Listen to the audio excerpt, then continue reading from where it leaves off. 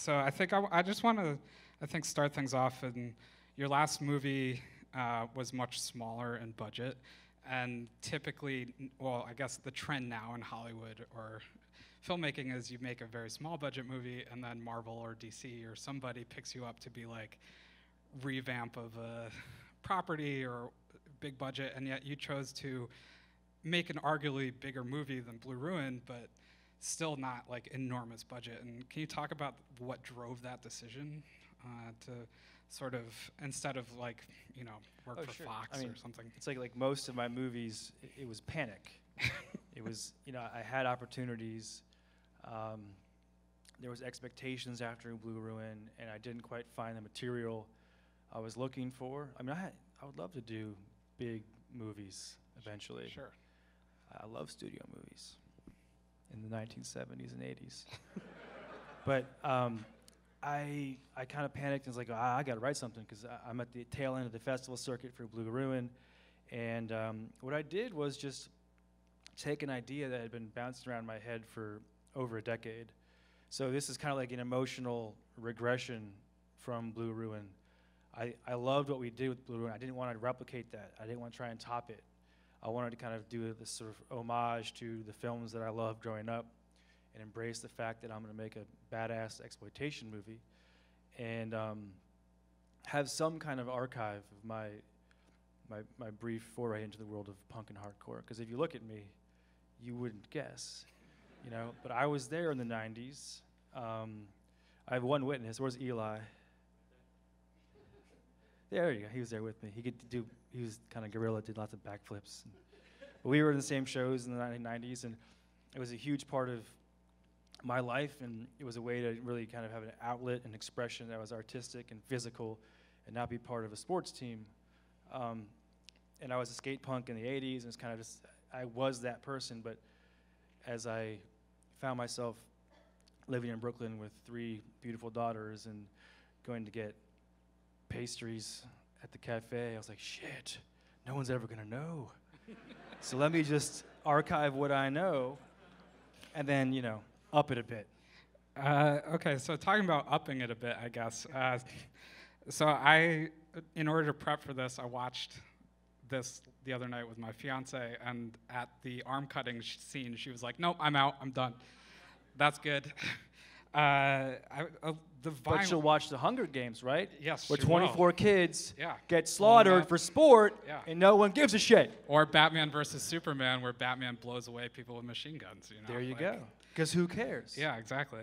I mean, I think I do want to talk about, there's this real, the violence in this film is clearly harking back to exploitation films, and sort of the structure is similar to something like, I don't know, Assault on Precinct 13 or something. But there's also this aspect of this humanization and this, I don't know, like a movie like Compliance, where there's this human aspect of why people are making these decisions behind the violence, and it's much more brutal. And I program scary movies here and watch slashers all day and don't have a problem. But watching this movie, I'm like, oh.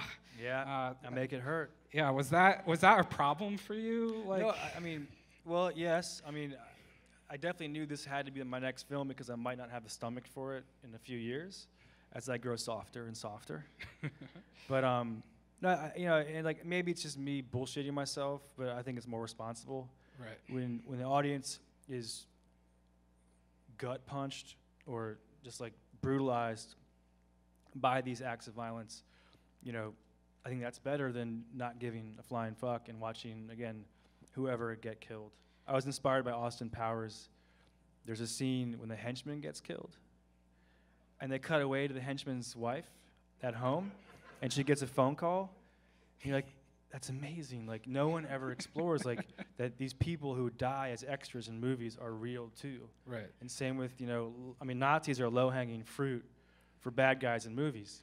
So the goal was to kind of humanize them. Right. It doesn't feel quite right, except for maybe 2 scenes.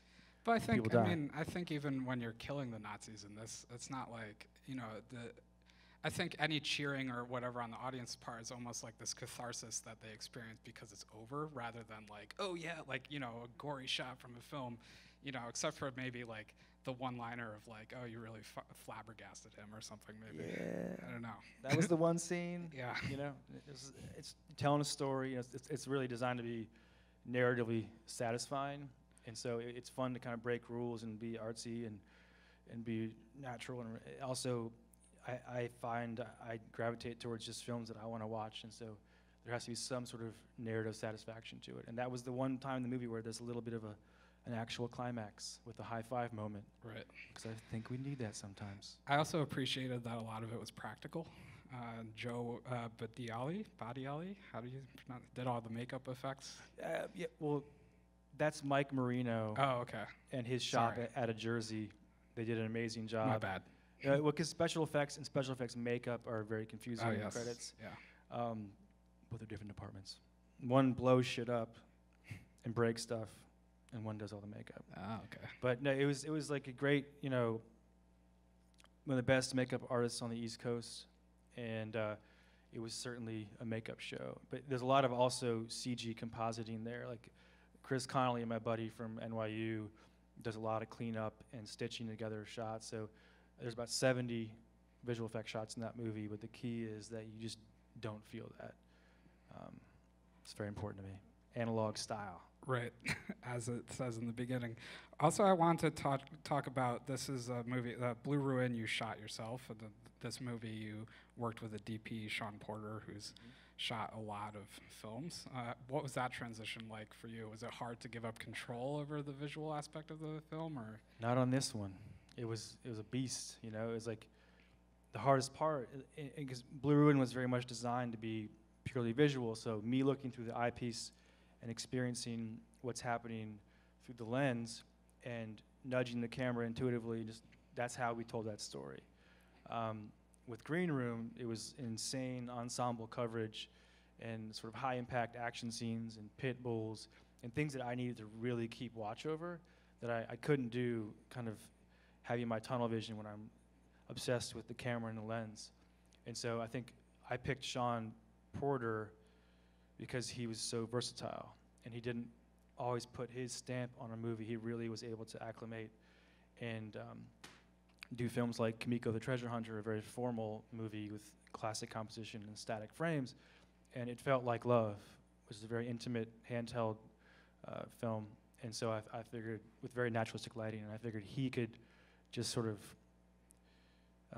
translate whatever I needed on the screen, because he is a chameleon. And are we getting signals? I'm getting a signal. So I think we can do one audience question. So One? It better be good. It's like a speed round. All right, right there. Thank you.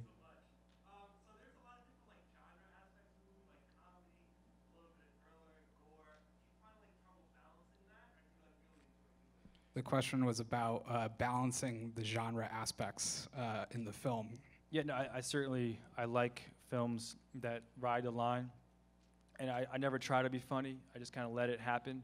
When I find situations that are absurd or tragically human, you know, it's like I can find light there, and it just kind of pops up. But yeah, it's definitely a balancing act, and it's what I love. I like, and I said this before, but my favorite comedies are Zodiac and Boogie Nights, because they're so human and they're so perfect, and I laugh out loud. And I like a good comedy too, but it's not hitting that sort of cinematic part of my brain. But I just try to make it human and grounded, and something that I want to see that I think might fill a void for audiences. All right, quick question, second question. There in the middle with the hat, yes.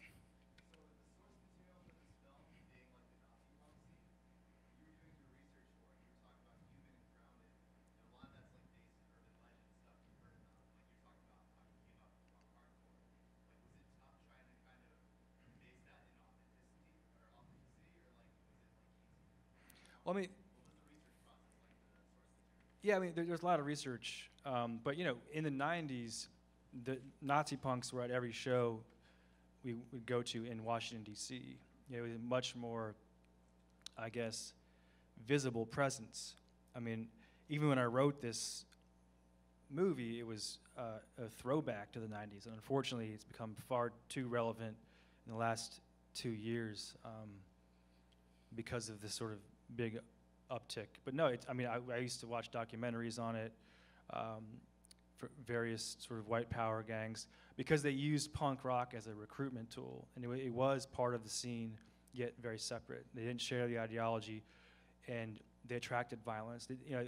They were never the majority in Washington, D.C., but when they were there, they caused trouble sometimes, but more often than not, they would get beat up. They weren't welcome, but they attracted violence, and I think one time there was a stabbing outside a club, and just stuck with me, because they are militarized, they are in uniform, they have a different structure than vegans who go like somewhere after the show and talk about stuff, and they're scary. Like, and there's bands I was referring to directly. They are that leaned Nazi that would go to shows. People liked their music, didn't quite hear the lyrics, and they would beat the fuck out of people in the pit. I was never hard. I was in pretty good shape back then, but once I got beat up. I was in a hardcore band, and just kind of played a couple shows. Was more of a wallflower. But this guy, Larry, who's big in the DC scene, beat the shit out of me for no reason. Didn't know who I was. And it was just part of the violence, and it was real.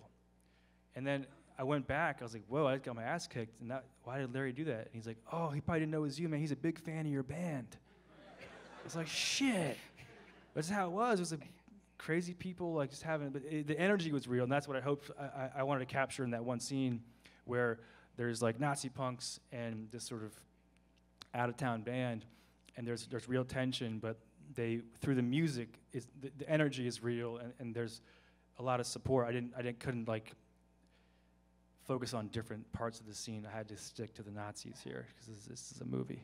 But yeah, it was like it's important to capture like why they're there, and there's a theme in the film about you got to be there. You can't go SoundCloud this shit.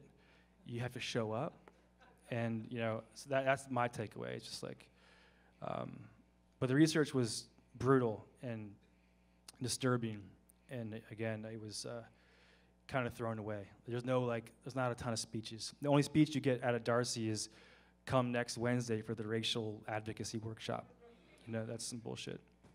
Anyways. All right, I'm getting the cutoff signal. Thank you very much for showing up. I really appreciate it. Thank you, guys. Thank you, Jeremy.